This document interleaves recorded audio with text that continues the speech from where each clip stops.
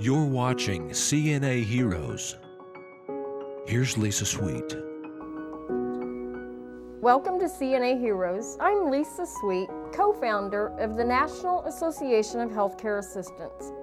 The past year has been one full of uncertainty and loneliness for so many people, both elders and CNAs. Regardless of their title, CNA, ALC, Assisted Living Caregiver, Home Health Aide or HHA, hospice caregivers, these individuals have shown up in the most difficult of circumstances, and I would like to say thank you. Chances are, if you're watching this video, you are a CNA or you know a CNA. If you are a CNA, give yourself a pat on the back, and if you know a CNA, find them and give them some well-deserved recognition and a thank you.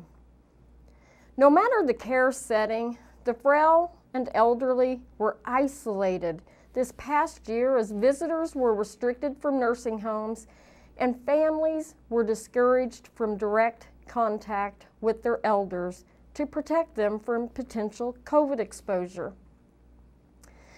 There were so many lonely, frail, and elderly in this country separated from their loved ones, except many of them were blessed to have this one constant in their lives, that one familiar face who would come through the door with help, love, and encouragement. That is their CNA. I say their CNA because the residents, patients, clients, whatever you want to call that person receiving care, they claim that CNA as their own, one of their tribe, their family. That CNA is their CNA, and never before has that relationship been more important than with the COVID pandemic. I have no doubt in my mind that CNAs saved many lives through COVID simply by being present and showing up.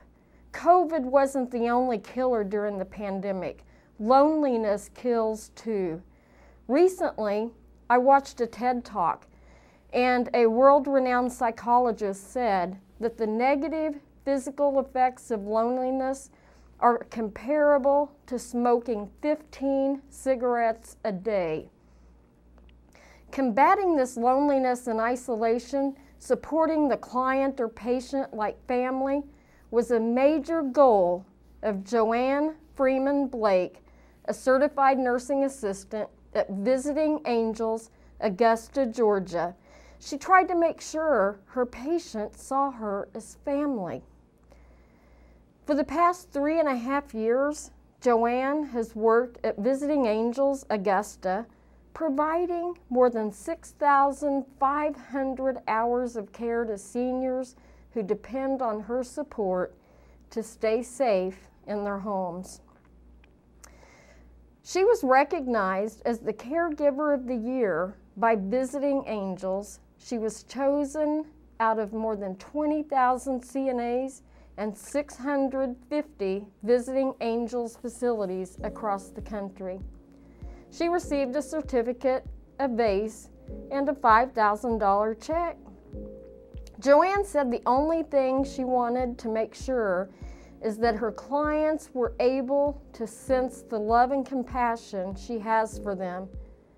Her hope was to express the same love and compassion her patient's family member would have shown had they been able to be present. Joanne said to get this award has been very overwhelming because of so many CNAs. To know that I was the one picked to be the winner, the top CNA, that lets me know that God has put me where He wants me to be and He is working through me. Those are the words of Joanne. Joanne has also stepped up and become a mentor to fellow caregivers at Visiting Angels. And that's not all about Joanne. She is a children's book author too. Joanne wrote a book titled Emery, the Bully-Proof Kid, after her grandson was bullied by a classmate. The book is widely available, and she hopes it raises awareness about bullying. Wow, Joanne, you are a woman of many talents. Your compassion and empathy for others is seen in your work and your writing. Everyone, please join me in recognizing the achievements of Joanne Freeman-Blake, CNA Hero.